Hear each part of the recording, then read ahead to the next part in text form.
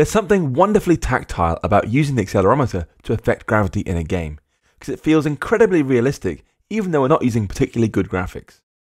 SpriteKit is of course doing most of the hard work of collision detection, and Core Motion takes away all the complexity of working with accelerometers.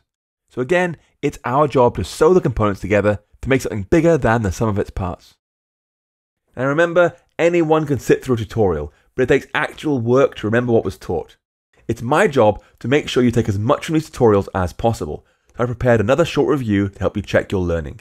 You can find a link to this on the main Hacking with Swift review page. Once again, it's time for your challenge.